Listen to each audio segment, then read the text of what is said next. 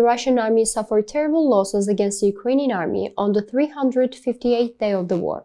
We have listed these losses for you. We bring you the most accurate and fastest news about Ukraine-Russia war. On the 358th day of Russia-Ukraine war, the fight between Ukrainian army and Russian army continues.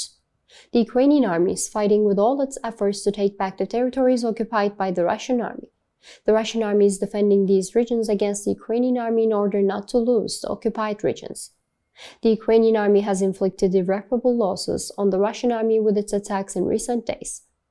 The Russian army is struggling to respond to the Ukrainian army's attacks and continues to suffer incredible losses every day.